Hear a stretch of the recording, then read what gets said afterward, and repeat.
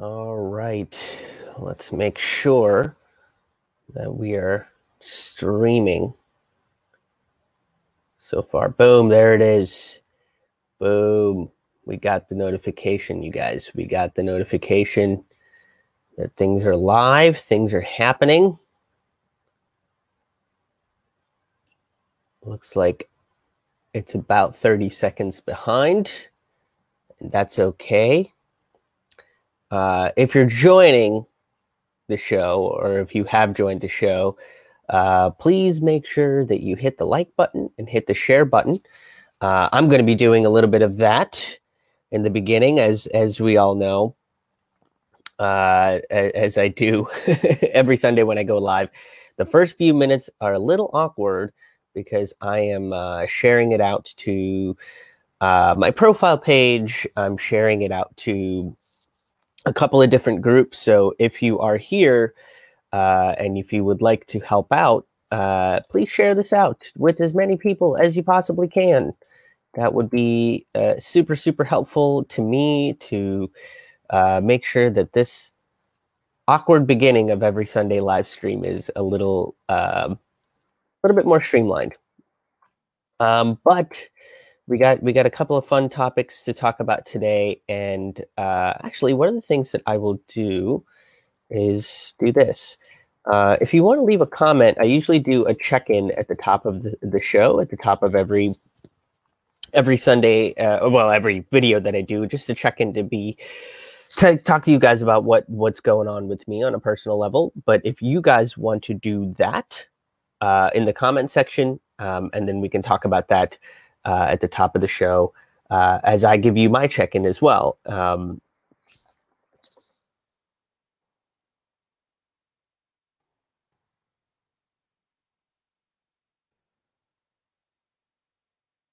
And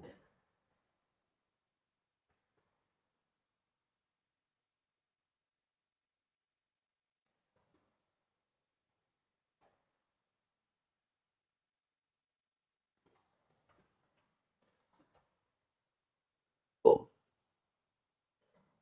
Keep going with those shares in the comment.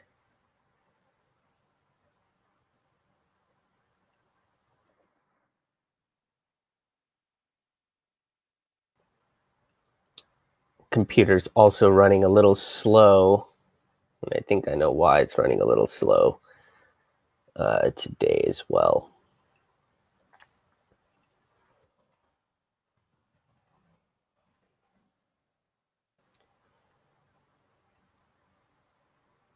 I can only do so many shares because it will think that I'm not a real person pretty soon.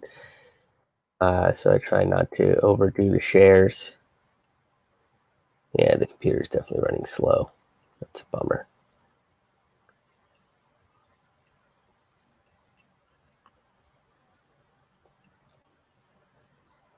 What are you doing? Ah.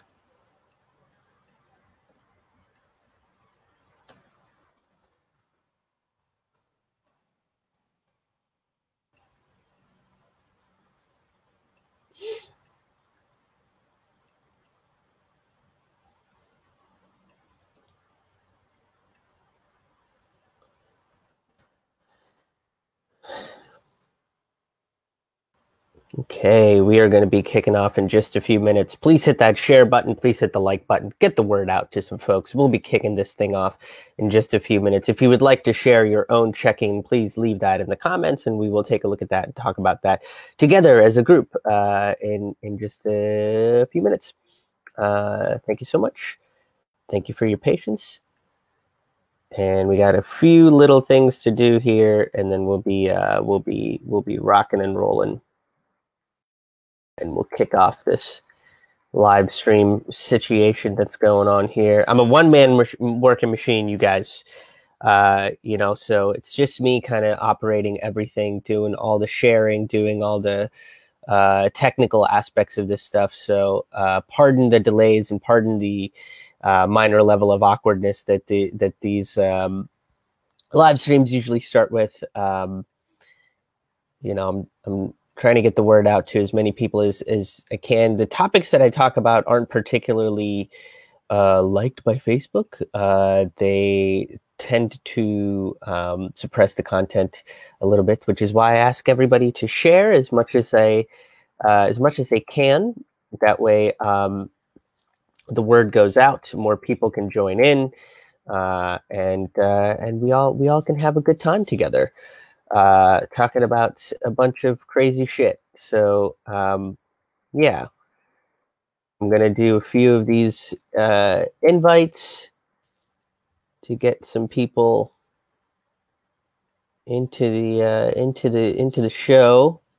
If you are here, once again, please do leave a comment about how you're doing, about your check-in. Please share this out with as many people as you possibly can. Let people know that we're live and we're doing this thing.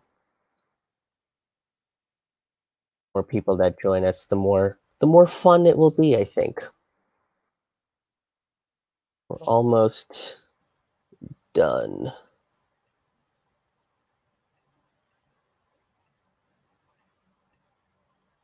A few people I know regularly tune into the show. I make sure I invite them. A couple of people that I know would like to be in the show and have missed a few. Make sure I invite them as well. I mean, everybody's really invited to come hang out. Okay, I got one more round of shares.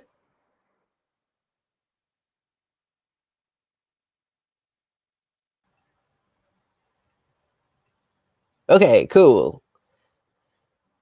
All right. Well, thank you guys for joining in. I think I've done as much as I can. It's been a few minutes of me doing the shares and all that.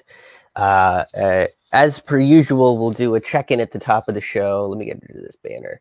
I'm doing pretty good today. Fun little news. I did do my test show for Zoom yesterday, and it went great. It went swimmingly. I'm very pleased with it. Everybody else seemed to be pretty pleased with it as well.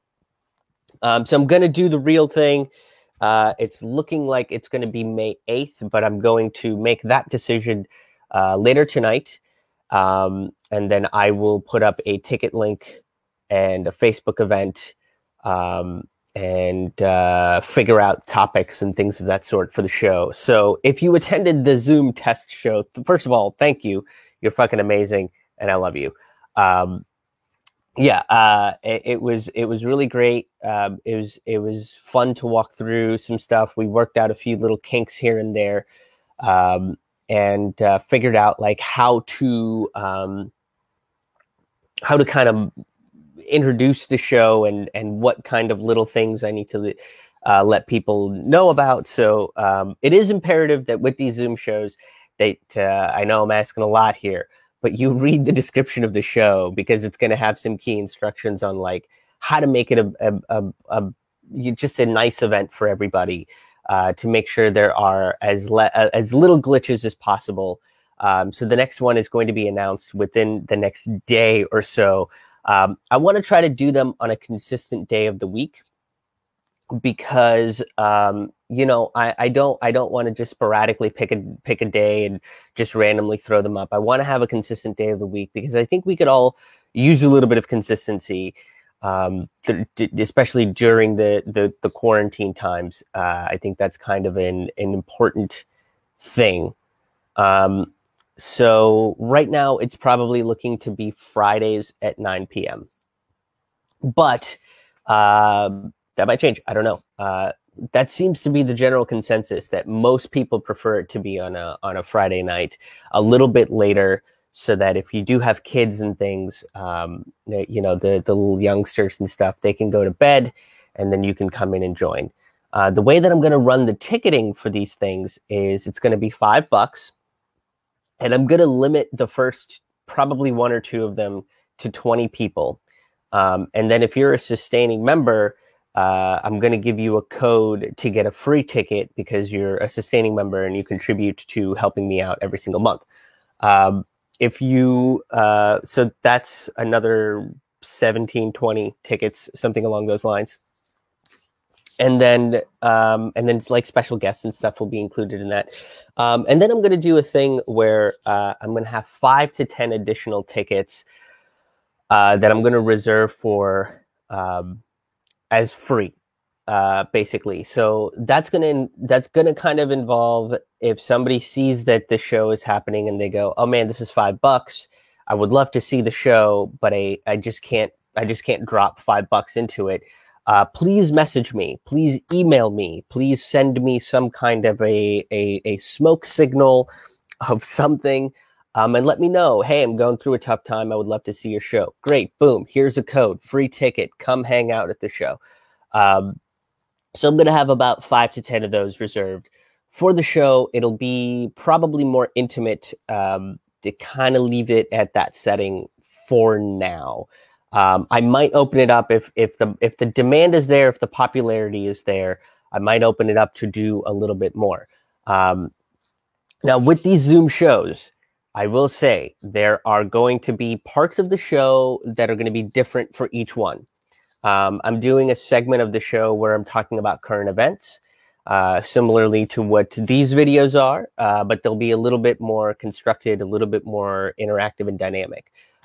There's going to be parts of the show that are going to be consistent, that are going to be like a regular stand-up show. Like if you come to see me 2 or 3 times in the year, you are going to hear some of the same jokes again, but they're going to be a little bit more polished. They're going to be a little bit more better constructed. They're going to have ideas that are a little bit different. So, you know, if you do want to attend multiple of these shows, just keep that in mind. There's going to be parts of the show that'll be different, but parts of the show are also going to be relatively the same as well. But, you know, that's sort of the way that I'm operating this thing moving forward, so that people that do come back to see the show on multiple times get to experience something new for parts of the show, and people that have never seen the show get to experience the whole thing, you know, in their own special little newness. Is sort of how I'm trying to build this thing, so that if we do have consistent people that want to come back and see the show multiple times, there is some elements of sameness, but there's also a lot of elements of difference as well. So keep an eye out for those tickets. The second thing that I'm kind of excited about right now is the Pittsburgh Fringe is going virtual. The Pittsburgh Fringe is going virtual. My show is a storytelling show. I'm doing one show, that's it, just because it's a storytelling show and I kind of don't want to overdo it. It's going to be done through Zoom, so it'll kind of operate the same way that I'm operating these shows. So you purchase a ticket or you register for the event, because I'm kind of going to do it as a free event, and you can just throw in some donations, and I'll put in my donation link, much like I do for these Facebook Live videos or Facebook Premiere videos.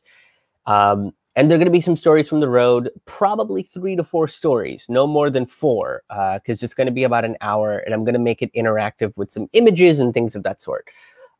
So that is May 2nd. That's coming up this Saturday, May 2nd, this Saturday.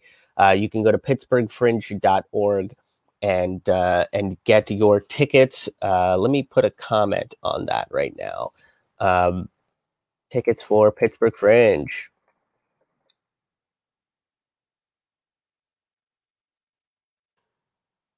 Org. Let's see if that goes through. I did it through the StreamYard thing. Yeah, it went through.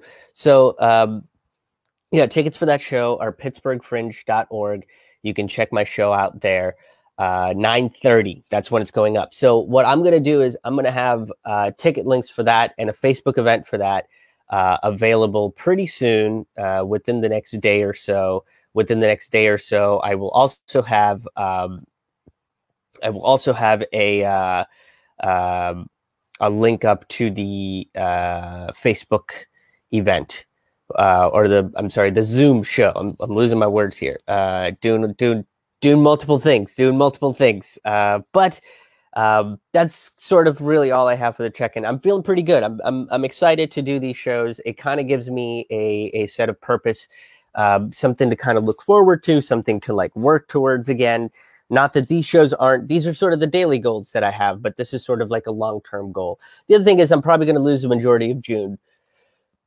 Even if we open back up in June, even if things go back to the way, of us coming back out and going to bars and going to events, there's a likelihood that people are still going to be scared and concerned.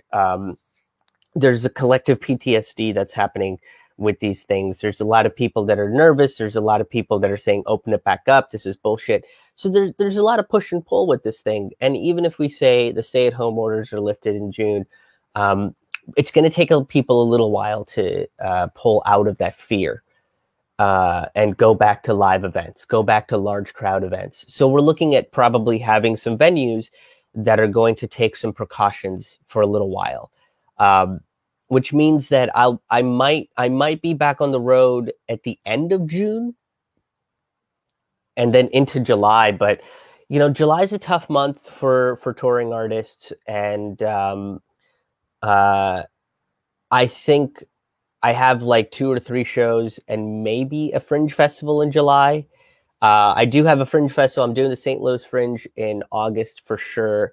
And the Elgin Fringe in September for sure. And what I might end up having to do is just not worry about June and July and push forward into August and into the fall and do a lot of rescheduling of all the shows that I lost in March, April, and May, and the front half of July, and focus on trying to book for the fall. So with that in mind, these Zoom comedy shows that I'm going to be doing, those are going to be what I will probably end up doing a lot more of for June and for July. So at least 3 months, and maybe even going forward, what I might end up doing is on the slow months, like June, like December and early January, I might do a couple of the Zoom shows.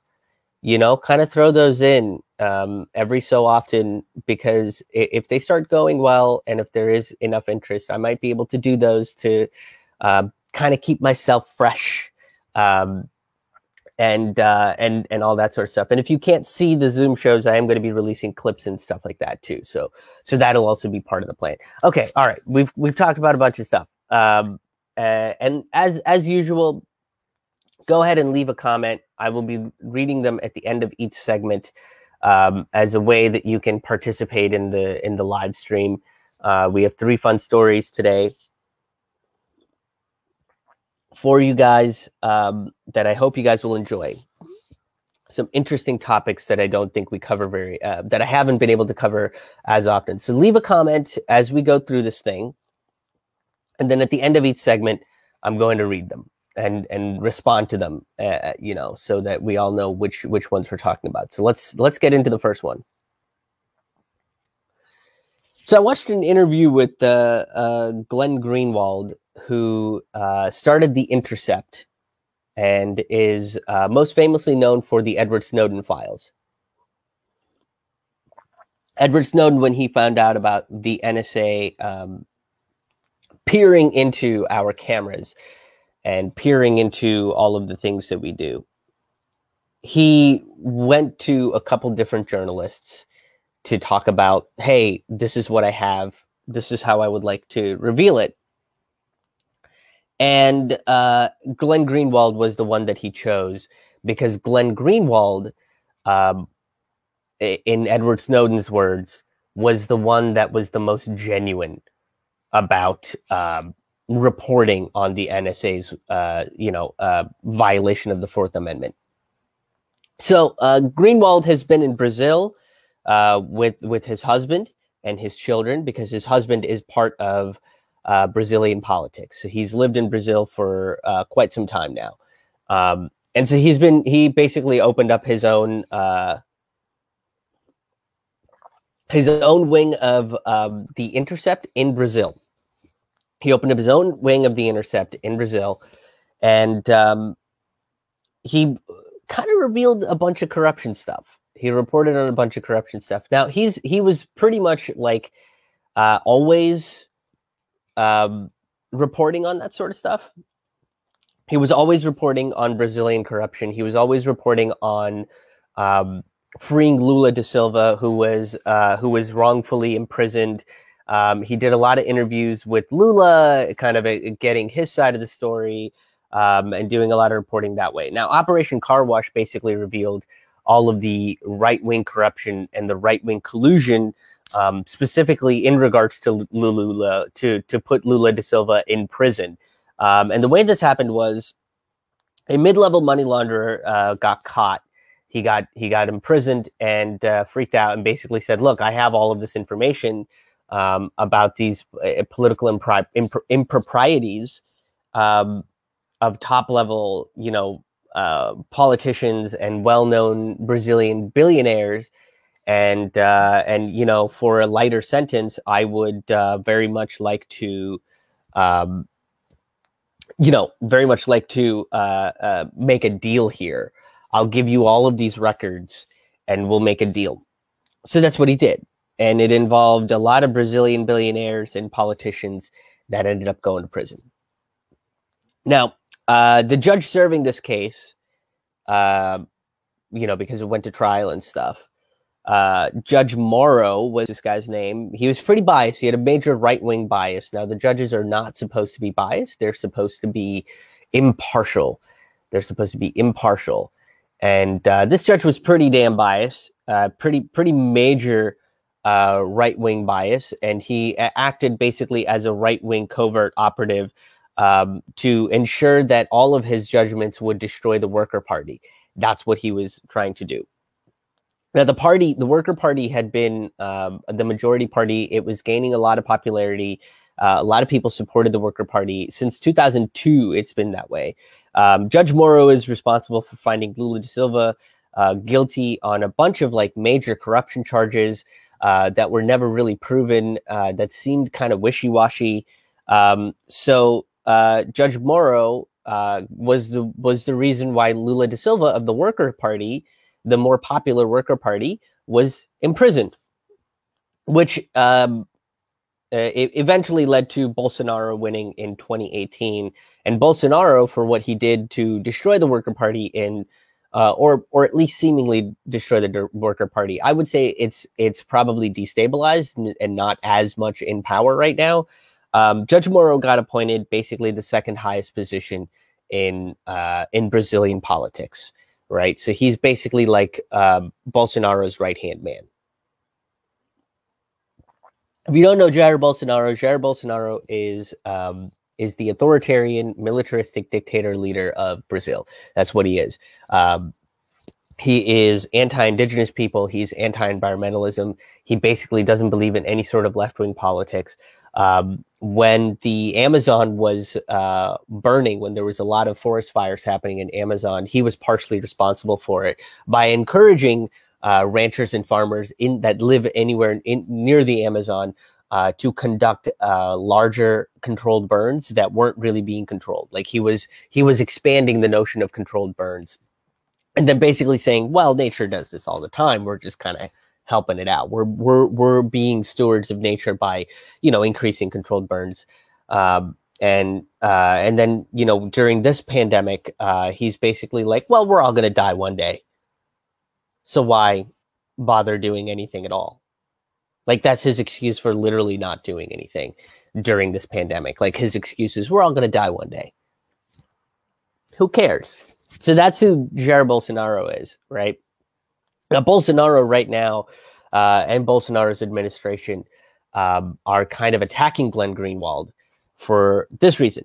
In May of 2019, there was a whistleblower, an anonymous source, that gave Glenn Greenwald a bunch of documents, a bunch of transcripts about corruption and collusion involving the framing and imprisonment of Lula da Silva by Judge Morrow, specifically by Judge Morrow. And, Greenwald did what a journalist does, and he went through these documents and things that the source gave him, and he did the investigative part of what journalism is, rather than just being like, look at what Trump tweeted, which is what a lot of American journalism does, is being like, look at these tweets, aren't they crazy? And it's just like, no, you didn't really do journalism. Like, that's, You just looked at somebody's Twitter feed and wrote a fucking blog about it. That's kind of what you did. So he did the reporting, and then by June, he started publishing all of the information that he had discovered, right? This involved calling out the legitimacy of Judge Moro's stance on some of the anti-corruption laws. Like Moro and Jair Bolsonaro came out and made the statement about like how they're anti-corruption. They're the anti-corruption candidates, right? Very similarly to what a lot of other right-wing populist candidates do, including Trump. Trump also kind of did this thing where he was like, I'm against corruption. I don't like corruption. You know, I'm going to be the straight arrow fucking candidate. I'm going to say it like it is, baby. I'm going to say it like it is. What's that? Let's talk about black people. Like, it's one of those things where you're just like, oh no. What misinformed fucking opinion are you going to throw out there as a fact? So, this revelation in June, by publishing these documents in June, Lula da Silva eventually becomes free. He gets free. And Glenn Greenwald becomes the target of the Bolsonaro government. And there's a bunch of shit that they levied against him, right? Like they went after him because Greenwald is gay, and they went after his husband in the Brazilian parliament, and then they called him a hack. They didn't call him a journalist; they called him a hacker. Judge Moro started a criminal investigation into Glenn Greenwald's finances. Right, like he was looking at all of his financial things to see if there was some kind of a fucking an agenda behind the money. Oh, you know, like so all this stuff had to be stopped though, because the Supreme Court in Brazil was basically like, yo, you guys are infringing on Brazil's constitution, which guarantees freedom of press. You can't fucking do this shit. You're going against Brazilian constitution. So in January of this year, all this is happening last year, by the way. Operation Carwash got revealed in June of 2019. And by January 2020, after all this, so roughly, 6-7 months later, there was an indictment against Glenn Greenwald. Basically saying that Greenwald was a conspirator. He was trying to overthrow the government. He's gay, and that's what gay in Brazil? Who could have even thought that you could even do something with the public and the Bolsonaro and the Amazon's fire probably is caused by just the flamboyancy of the gay people. You know, the dancing causes a lot of friction, which causes a lot of heat, and then the Amazon's on fire because of the gay people. Gotta indict them. You know. So they levied a bunch of bullshit against Greenwald, and then eventually the Supreme Court was just like, no, we're not going to consider this indictment to be like a real thing. They basically said, because it's going against Brazilian constitution. It's going against Brazil's constitution for freedom of the press. So we can't, like this indictment, we can't consider this to be a real indictment. So now it's an appeal. They're trying to reissue all the criminal conspiracy charges of Greenwald's reporting. So, just to kind of review what the fuck just happened and to kind of play a little compare and contrast situation, right? We're going to do a little compare and contrast situation. A right-wing, authoritarian, fascist government is calling a journalist and a hacker a criminal for revealing massive crimes to remove a pro-worker leader out of political dominancy. That's happening in Brazil, which is run by a right-wing, authoritarian fascist. Basically a fascist. This is virtually no different than what America is trying to do to Julian Assange. This is virtually no different than what Americans are trying to do to Julian Assange, right? They call him a hacker for publishing war crimes. They call him, they're calling him a hacker for publishing corporate fraud. They currently have him on trial for a fucking, a bullshit law from 109 years ago that is virtually like shouldn't even be in existence. Like, even when that law was put into place, the Espionage Act, which is what I'm talking about, the Espionage Act, when it was put into place 109 years ago, people were like, hey, this doesn't seem like this is a great idea. And a fucking Democrat put that law into place. And that law basically said, during wartime, you're not allowed to criticize or say anything about the American military, because then we can just call it treason. So because he revealed American war crimes, they're like, oh, he's committing treason. And it's like, that dude's an Australian. Julian Assange isn't even American. Right. And this was all done. The animosity that was started towards whistleblowers and towards Julian Assange and WikiLeaks really kicked off during the Obama administration. While in the Obama administration, he had to seek asylum into the Ecuadorian embassy in the UK. That didn't happen because of Trump. That happened because of Obama and the way that Obama dealt with. So again, a Democrat set up a surveillance state. A Democrat got called out for war crimes, for revealing a Republican's war crimes, right? Like, let me rephrase that. Julian Assange revealed Republican war crimes under a Democrat's administration, and the response for that Democrat was, this guy needs to be imprisoned. So he had to seek asylum in the Ecuadorian embassy. And they're calling him a hacker, and they're calling him all this shit.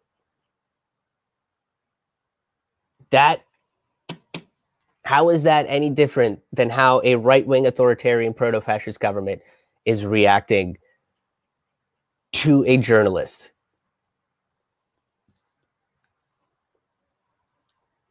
Really, all this thing creates is an atmosphere of fear. That's really what it creates. And that's what it's supposed to do. It's supposed to create this atmosphere of fear and cause a lot of confusion about what journalism actually is. And it pushes, reporters to take legal defense of their own work. That's really what it does. It pushes reporters to take legal defense of their own work, right? Defend the fact that they do have the freedom of the press, rather than why are these authoritarian governments disregarding the freedom of the press? So they, file these lawsuits, right? They file a lawsuit against Glenn Greenwald over criminal conspiracy charges. They file a lawsuit against Julian Assange over a 109-year-old law that was controversial to begin with, that seemed very authoritarian for a democratic government to do. And they tie up a lot of their resources and a lot of their time in defending themselves, in defending these allegations. And now it makes it harder and harder for them to do the reporting that they normally would do. And it makes it harder and harder for them to push back against the government taking rights away from people, the government doing illegal things, right? I mean, this was sort of the way that even the Obama administration handled Glenn Greenwald. The Obama administration in 2013 to 2014, when Snowden revealed the files himself, Glenn Greenwald was threatened by the Obama administration. Greenwald was a journalist. He just reported on it, and they said like they're gonna detain him, and like they're gonna question him and do all the shit to him. They went into the Guardian and made them delete the one computer where the Snowden files were held. I mean, does this sound like a democracy at this point? This is under the Obama administration they did this.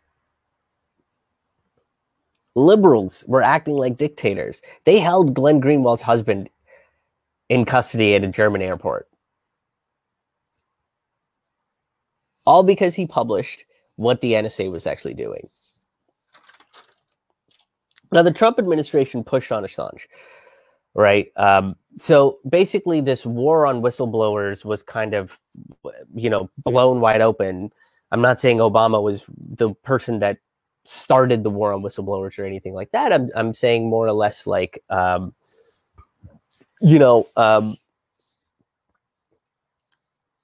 he kind of perpetuated it. He kind of pushed it forward. And then he kind of made it more difficult, trying to sway public opinion on what whistleblowers were doing, on being able to challenge a government's authoritarian role as people, and he kind of opened the doors to let the Trump administration get more authoritarian about the way that they're going to treat whistleblowers, right? So you know, the Obama administration didn't want to touch Assange. They just didn't want to touch Assange. They were like, it seems like a bad thing. They commuted Chelsea Manning's sentence. They did not pardon her. They did not pardon Chelsea Manning. They just commuted the sentence, which meant that if at any point they were like, hey, we changed our minds, they could just do that, which is what it let the Trump administration do. So Obama essentially handed the keys of continuing the surveillance state, on continuing this war on whistleblowers, over to Donald Trump. And the Trump administration decided that they were going to prosecute Assange by saying that his source, Chelsea Manning, was coerced into hacking the military to get to the video files that revealed that American troops were firing on civilians in the Middle East on purpose. They knew that they were civilians and they still fired on them. When the reality is, she didn't need a password. She didn't need to hack into anything. She had access to all the stuff to begin with. So it was kind of a moot point. And not just that, but Julian Assange was protecting his sources, which is something that you do in journalism. That is your right as a journalist, to protect your sources so that you don't put their life in harm's way. So none of what Julian Assange was doing was illegal by any means, but the Trump administration kind of warped the words, and the Obama administration, because of the way that the Obama administration had treated whistleblowers to begin with, this kind of left, the doors wide open for that kind of shit. Now, Greenwald's case is just a tad different, because they're not saying that he coerced the whistleblower to give him information or to go and hack the government or anything like that sort.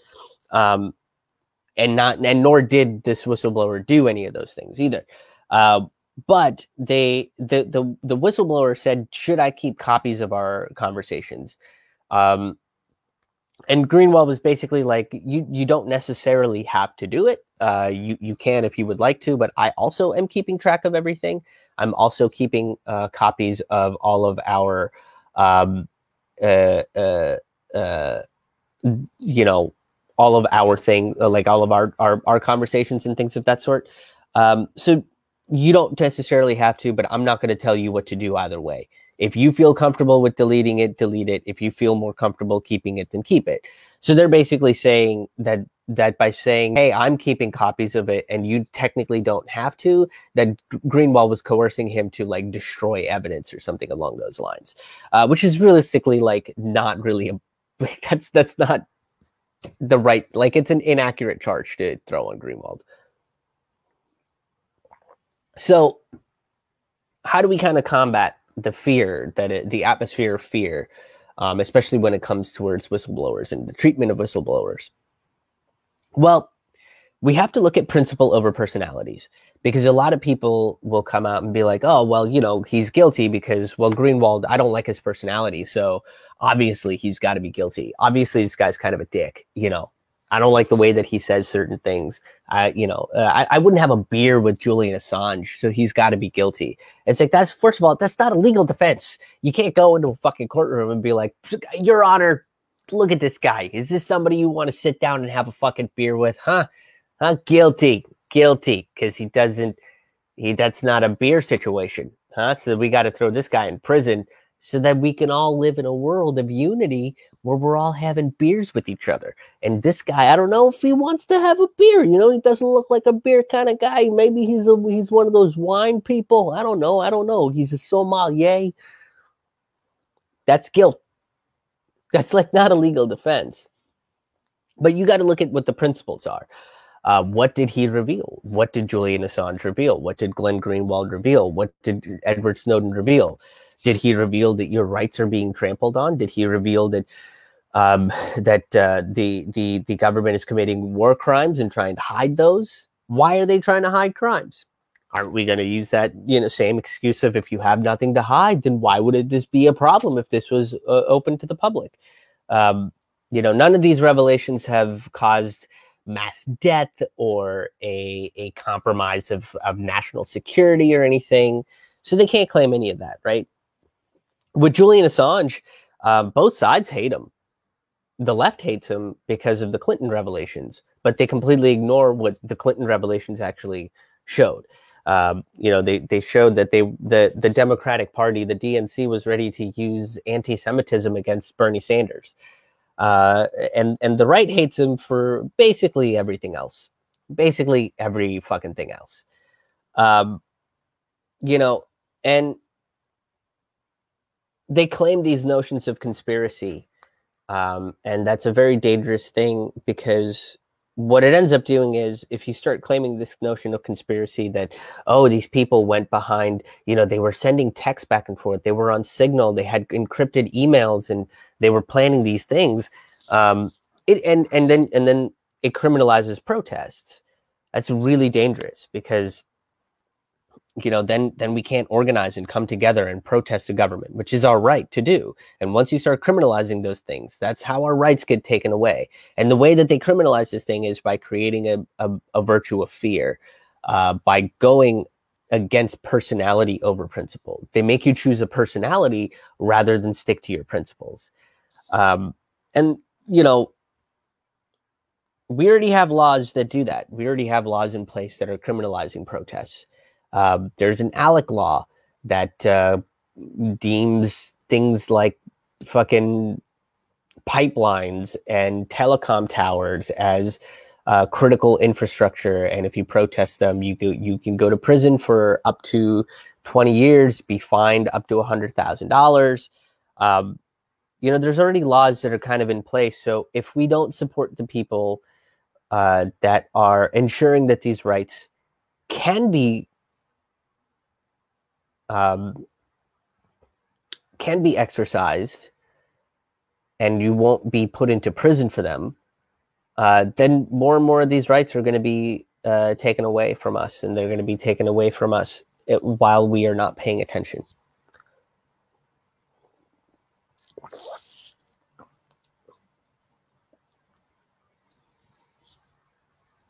Okay, so we're going to go to our second story,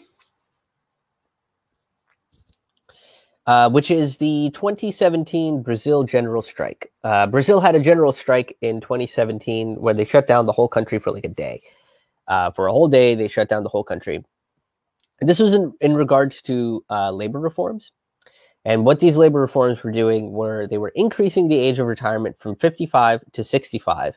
And then they were changing the way that pensions were going to be done, because pensions are no longer going to be equivalent of the wages that you get at the end of your career, right? At the time of retirement, they are going to be a median of all of your wages that you have had throughout the years.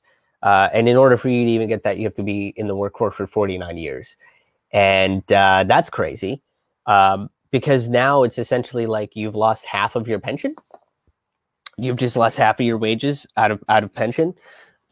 So people got pissed. And then not only that, but they were also going to increase the workday from 8 to 12 hours. And then they were going to cut the lunch break from an hour and a half down to 30 minutes. And this was a labor reform that was done by Timor. Timor was put into power. He was Dilma Rousseff's VP. Dilma Rousseff. She got impeached over corruption and financial corruption charges specifically, and so he was her VP, and he took power, and he was like wildly unpopular. It was wildly unpopular. I mean, he was putting reforms like this out. So there was a general strike in April of 2017 where they shut the whole nation down. This was led by labor unions and student marches, and there was demonstrations, and people were marching around the city, and they shut the whole fucking city down, right? Like, banks weren't open, no public transportation was open, stores weren't open, government employees didn't show up. And, there was back and forth on how different government leaders handled it. where there were some government leaders that were like, hey, fucking go do it, man. Like, yeah, if this is what you feel like you need to do to fight for your rights, then go fight for your rights. I support you wholeheartedly. And there were other government leaders that were just like, fuck you. How dare you? This is an insult to everything this country stands for. You know, like, you're going to be docked pay. You might be fired. This is bullshit. And they just, lost it. So most of the demonstrations were pretty peaceful. There was one student that got shot and had to be put into the ICU. And then after this, there were a bunch of right-wing leadership that was just like, never happened. Never happened, bro. What strike? What are you talking about? I've been at work all day. I've been working hard. I've been kicking ass, taking names. What happened out there? I don't know. Sounds like it's all fake news to me. People strike the country. Nah, it's crazy. Nobody would do that. That's not a thing that happened. So they just kind of rewrote this narrative, right? But here's something interesting. The Catholic Church of Brazil actually supported the strike. Isn't that crazy? That's wild to me. That the Catholic Church was like, yes, we do support these strikes. We do support the labor unions. So after this, it basically delayed these labor reforms, right? It delayed them. But they tried again in June. And when they brought it back up again in June, there was another round of strikes, right? And one of the other things that they added to this labor reform in June was that these companies, the bosses, were going to be able to negotiate directly with the workers. Why is that bad? Because it takes collective bargaining off the table. Individual workers don't have the same representation as the entire collective. This gives an opportunity, and this happens in the States quite often, too, is it gives an opportunity for, one employee to get a different raise than another employee. And creates this unneeded, unwarranted level of competition in the workplace where, you want that 10% raise. Well, you should have stayed at the office longer than we needed you to. You just did the bare minimum. So now we're not going to give you that 10% raise. Look at this guy. He's working for free. So we're going to give him a 10% raise and he'll still be working for free. And maybe in 2 years, we'll give him another 10% raise. It's bullshit like that. Where they're like, oh, you can't talk about your salary because, employee A might have more salary than employee B for doing the exact same job. Without that notion of collective bargaining in place, that's kind of what it eliminates. And this happened to me. I remember that this happening to me at my very first real design job that I got. When I got my graphic design degree, the first year I worked, at these temp spots, shoe stores, retail shit. And I remember getting this job. It was great. It was fun. It was a really fun job, but I got paid like 20 grand a year. And then I got a pay bump of, after the first 30 days, because of that 30-day trial period, they were going to give me $20K a year. They bumped me up to 22, which, is all this stuff is like pittance. Like, this is virtually nothing. Like, I'm barely making any money. But I got 22 grand. And then about a year in, we were like trying to talk about like, hey, how do we get a raise here in this job? And my art director was like, we're going to talk to, we've been producing a lot of shit. I'm going to get you guys like a good raise. I'm going to negotiate like a good raise. And I went and I had my individual meeting with my art director. All of us had an individual meeting with our art director. And she was like, we can offer you 25 right now. And I was like, 25? Dude, this is crazy. And she was like, yeah, that's about as much as we can do. It'll go into immediate effect. And I was like, fine. Yeah, I'll take the extra money, but we've been working really, really hard and putting out a whole bunch of stuff. Having a little bit more than $25,000 a year would be kind of cool, would be great. And she was like, yeah, this is all I can do right now. So then I started talking to this other designer, right? And we were going back and forth. And she was like, yeah, I went from, and she'd worked there a little bit longer than me. So she was, I think, getting 25, but she was like, yeah, they bumped me up to 30,000. And I was like, what?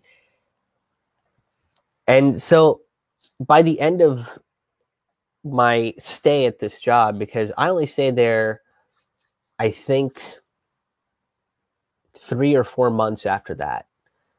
And I remember towards the end of it, I had this interview, I got this job offer, and it was like I was basically going to make double the amount of money. And that job ended up sucking real hard too. But I remember talking to my art director, and I was like, "Hey, I've got this job offer. Here's what they're offering me. I'm not all about the money, because I like the environment here and I like the boutique structure of this place. But I know that some of the designers are making $30,000, and I'm asking for that." And she was like, "I can't give you that." Like, she was just like, they're gonna say no. Like, the bosses are gonna say no. And had I had a union that was collectively bargaining for me, and not just like a general manager, right? Had I had like a graphic design union to go in and negotiate for us in what we've been doing, and how much what we should all be getting, and how much of a salary increase we should all be getting, what the minimum salary that the designer should be making, especially after a year of being there and things of that sort, we would have probably gotten a little bit more money. But this direct negotiation thing is basically them saying, oh, well, we'll negotiate with the employees directly. And really what it is we're going to tell the employees what we're going to give them. And that's fucking that. It's not really a negotiation. Plus, at that point, the Timor government was facing corruption charges.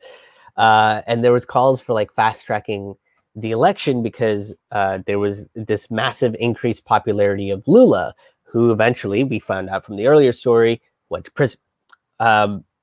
So, this general, I mean, it literally just shut the country down. And it was like this huge push to make this worker party a lot more successful, a lot more popular.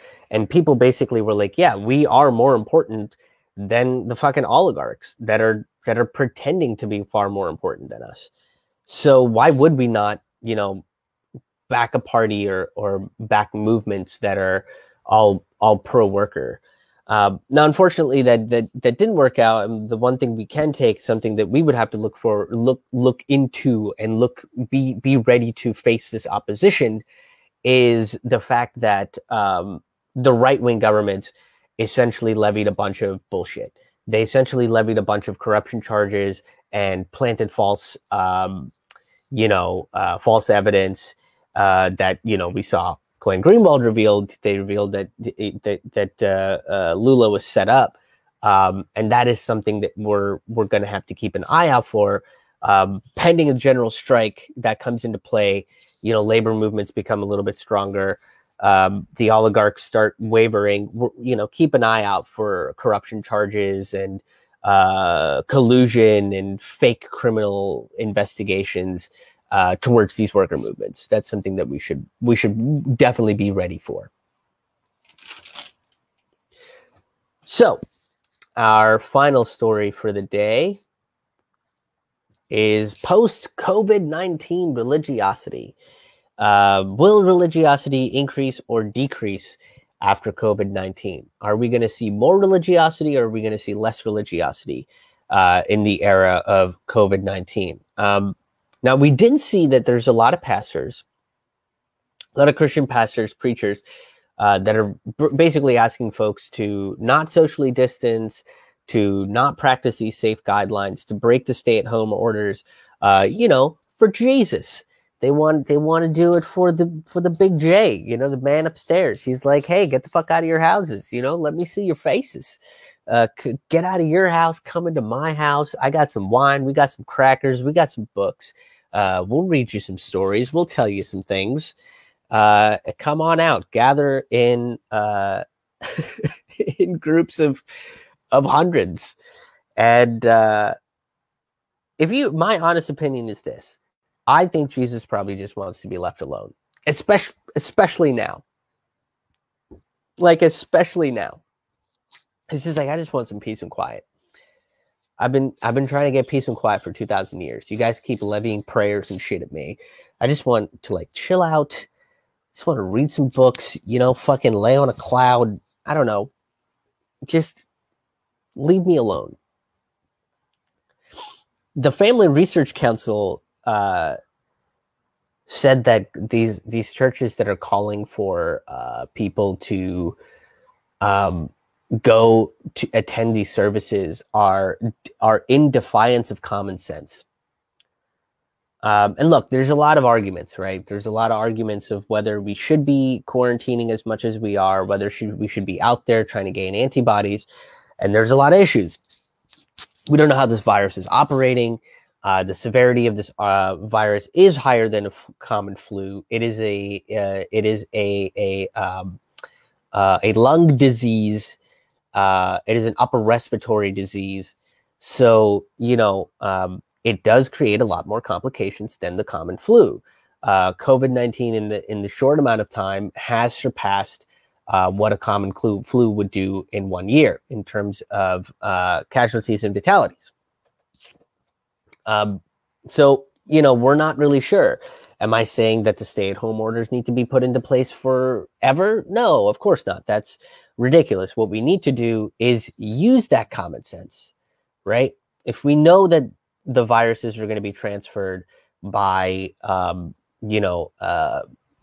fluid mist or whatever, it seems like the order for the masks is the right thing to do. Now, do we need to go crazy and overboard with it? Like if we're exercising, put a mask on your face? No, that's a little ridiculous. You're literally confining your breathing. You shouldn't do that. You need to be able to, breathe and have regular breathing when you exercise. And putting a mask on is going to decrease that. Should we keep a mask on when we are in our homes? No, that's a little over the top. Are there good viruses? Are there good bacteria that we need in our system? Absolutely. Do we need sunshine? Absolutely. Do we need to be interactive with each other as people? Absolutely. And we can all do that. Just right now, it has to be in less amounts. That's what it needs to be. We have to do it just a little bit less so that later we can do it a lot more. There's a lot of other plans out there in terms of how we can regain, going back out to shows and restaurants and fucking getting your dumbass haircuts. There is a way to do that. Herd immunity. I've talked about herd immunity before, but herd immunity doesn't work if you don't have a plan, if you don't come up with how are we going to treat people when they get sick and start exhibiting symptoms of COVID-19, which is the disease. By the way, COVID-19 is not the virus. COVID-19 is the disease. The virus is SARS-CoV-2, which, similar to SARS-CoV-1, is another upper respiratory disease, and same thing, right? There was really no cure for it. We had to come up with a treatment plan. So it's like, okay, so how do we come up with a treatment plan for this disease so that it doesn't overwhelm our fucked up healthcare system, so that we don't need to, like people that have heart attacks and people that have emergency conditions that come up can still go to the hospital. Do we create treatment facilities for this? So all this stuff needs to be thought about, but none of that stuff is going to happen if these numbers spike way the fuck up. And they will if we continue to just go out there and, lick each other's faces like we were doing. Just a little bit of this is going to be fine. Maybe don't go to church on Sundays. And that's sort of what they're kind of saying is just stay, chill out, stay at home. There's different ways of still interacting with each other. We just have to be a little bit more creative. Really, this order though, it kind of reminds me of a new way of like a new snake handling church. I don't know if you guys have heard about snake handling churches. My good friend Stuart Huff pointed me to snake handling churches. Brilliant comedian. Highly recommend you check out Stuart Huff. But Stuart has a bit about snake handling churches, and the gist of what snake handling churches are is they give you a live snake and they make you hold it, and the snake will bite you. And if you don't die from the poison, that's because you have the love of Jesus.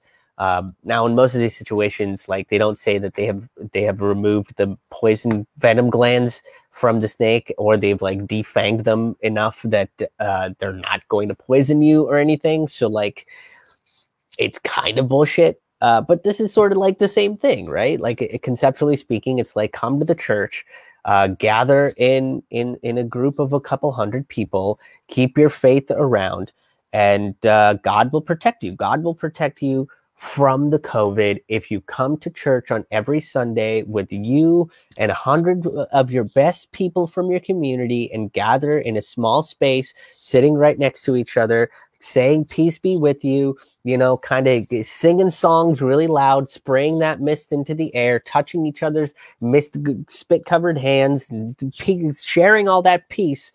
And God will protect you, because if you don't get COVID, then you got God's love. If you got COVID, then you didn't have God's love.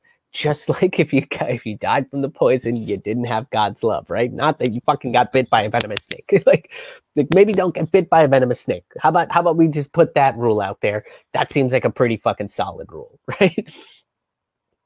Which is like, I feel like God's like, nah, bro, I don't want you to leave your house, you know? Like, God's been staying, I don't know if you've noticed, but God's been socially distancing himself from us for quite some time, you know? Like, the last time he took the form of man, he came down as Jesus, and that was like 2,000 years ago. You know, God's like, nah, guys, I'm done. Like, you guys are fucking nuts. You guys are fucking crazy. I'm going to socially distance myself from you guys for like, I don't know, how long is forever? Because that's how long I think I'm going to socially distance myself, for forever. You guys are nuts. You guys are fucking nuts. But these evangelicals and these hardcore Christians, they are not. They're worried that if they exercise this level of caution, that it's going to take people away from the faith. That's what they're concerned about. They're worried that if they side with science, if they side with logic and morality, then this magic notion of faith, that your faith will protect you and your faith will save you all the time, and that's an absolute that people can believe in, will no longer have power. And if they don't have power, how the fuck are they going to exploit poor people and steal money from them? You got to be able to exploit people if you're going to take money from them. Now, there have been online services, right? There's been a bunch of churches that have online services that are doing like Zoom services, you know, just like I'm doing like Zoom comedy shows. They're doing Zoom services. But the problem is attendance to these have been reported to be a lot lower. People have not been attending these services as much. And that, I mean, you know, that kind of sucks, because it is one of those things where it sucks in the sense of like, I feel like some of these preachers believe in the religion itself. Like, they are like, hey, don't judge each other based on skin color or who people choose to love. Love everybody. Make sure your neighbors are taken care of. Have a sense of community, which is kind of like what the point of religion is. Have a sense of community. Take care of each other. Make sure that you love each other. Make sure that, you know, if your neighbor doesn't have something and you do, like, share that with them, you know, like, remember how Jesus beat the shit out of bankers? Maybe that's a thing we should try to do.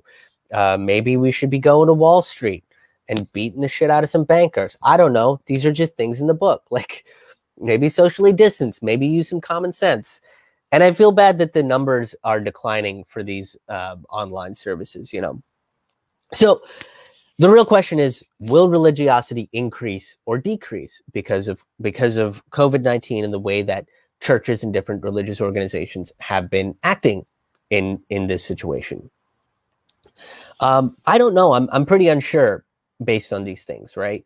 Because you have a lot of different sort of reactions going on right now. Because you could very much have a revival of enlightenment in people. You could have an evolution of thought in people after all this, because collectively we are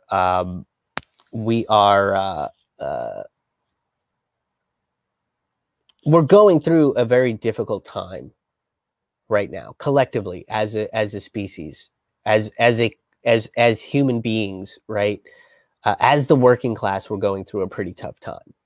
So when we get out of this, we are indefinitely going to be changed. We are going to be coming out of the article I read called it the collective PTSD, and that's possibly true. But what are we going to do with that? Are we going to just go back to complacency, right? Are we going to go back to just doing things the way that they were done? Or are we going to push harder and pay a lot more attention to what the real problems in the world are? Not the superficial ones, not the, oh, Trump tweeted this thing, oh, he's like, no, those are all superficial bullshit. There's real authoritarian problems that we need to push back against, right?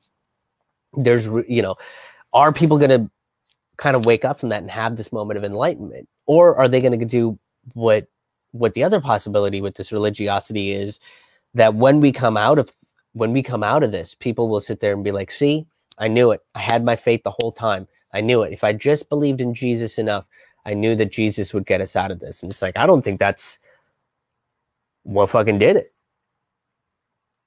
And that's the question that we have. And it could go either way, because you have a lot of people that are trusting and paying attention to the science, understanding that, hey, we don't have all the answers. But what we do have is a broken and corrupt economic system that is not working, that is not helping us in this current situation. So we have to kind of act differently in that.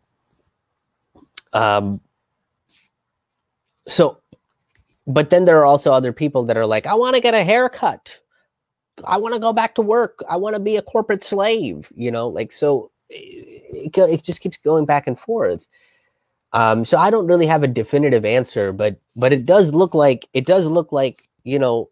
there is a portion of people that did have faith, that did go to church, that are looking at people that are saying, hey, come to these services, attend all these services. We're going to open up the churches specifically for these services so we can collect your tithings and make money off of poor people and exploit your fear.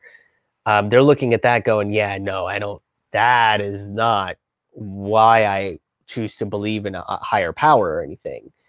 And there are people that are going to these online services too, that are kind of looking at it going, this is not doing anything for me.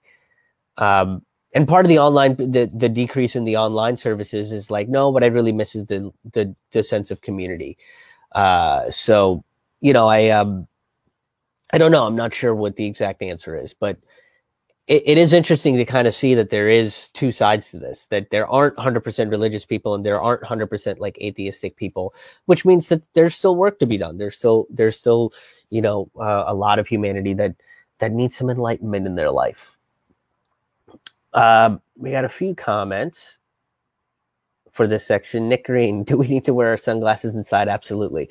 I do, because I'm straining my eyeballs. That's why I'm wearing my sunglasses. I've been wearing these sunglasses during all of my videos because I have a pretty bright spotlight here that you can kind of see when I wave my hand over it, and the screen itself. I've definitely increased the amount of screen time. So I'm wearing these sunglasses so that I don't burn my eyes out. We should be testing everyone for at least antibodies, because this has been going around since January and definitely February. Yeah, you're right. I think we should be looking for antibodies. That is a way that we can move forward with this. The vaccine is about 12 to 18 months away, but the antibodies are good because the antibodies are your body's natural defenses. And I think the denial phase of American hubris really prevented us from like social distancing to the utmost level works really well when you catch it early, right? When it's like, shit, there is about a 0.1% of our population that has this thing. Okay, socially distance for 2 to 4 weeks. Great. And then you put economic provisions in place so that people don't starve or die or lose their jobs and things of that sort of thing. But we didn't do any of those things. We hit it late, and then we pretended like we didn't hit it late. So now I think, we really got to try something a little different where what we really need is a plan, right? We do need testing. We need testing of people getting the virus itself, and we need testing for people that have antibodies themselves. And the testing right now is only available to rich people. It's too expensive, even if you have insurance. It's too expensive. It should be free for everybody, especially in a global pandemic situation, but it's not. And that's fucking dumb. And it's irresponsible of a government not to do that. And our final comment: punch a Nazi in the face. Nick, I'm against the punching Nazis ideology. You're referring to the whole, maybe we should beat the shit out of a banker. I know I was doing a little character, but that is the only point where Jesus did get violent. And I don't know if that's the right way to move about things. The whole punch a Nazi thing is, they'll punch back. And realistically, they are on the same ground floor that we're at. They are not some sort of elite. They are not some sort of economic rich elite that is trying to control the narrative and exploit people. I think they just have a lot of fear, and they turn that fear into anger and hate, and they're very misunderstood. So I'm against the punch a Nazi thing, but I do understand that they're not going to want to sit down and talk to someone like me. And my policy is, I did a whole video about this. I used to do this on stage about why I'm against the whole Nazi punching thing. First of all, I'm a pacifist. So there's that. I would much rather sit down and talk to you about why you believe in what you believe in. So there's that. And try to understand where your emotions are coming from, where your fears are coming from.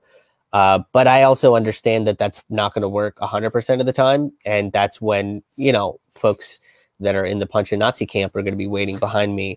So the alternative is pretty clear: is either you can sit down and we can have a conversation, or these 10 people are going to want to punch you in the face, and kind of see which one they'll end up picking. But I understand why that comment was thrown in there. Yeah. But that is the end of this live stream. We have come to the final end of this live stream. If you enjoyed it, if you caught it live, or if you didn't catch it live, because these will end up being on Facebook till the end of time, you can become a sustaining member. You can donate at ramennoodlescomedy.com/donate. It basically helps support me through this difficult time, but it's not a necessity. I'm putting out content pretty much every single day, and all of my content will be available for free. Keep your eyes peeled for the ticket links for my live Zoom stand-up comedy show. Keep your eyes peeled for all the promo stuff for that, because I do have some cool promo things that I'm excited to release out there for you guys. I'm Pittsburgh Fringe this Saturday, May 2nd at 9:30. I'm going to be doing a storytelling show with some interactive elements over Zoom, so you can attend that. The ticketing stuff is going to be available for that pretty soon. Keep your eyes peeled for all of that stuff. And again, every Sunday, I'm going to go live, so you can kind of interact and have some conversations with me while we go through some of these stories that we are going to be talking about. The beginning of these are always awkward. They're always awkward because I have to sit there and do, invites individually of people. I have to share them to groups because my content isn't particularly shown to as many people all the time.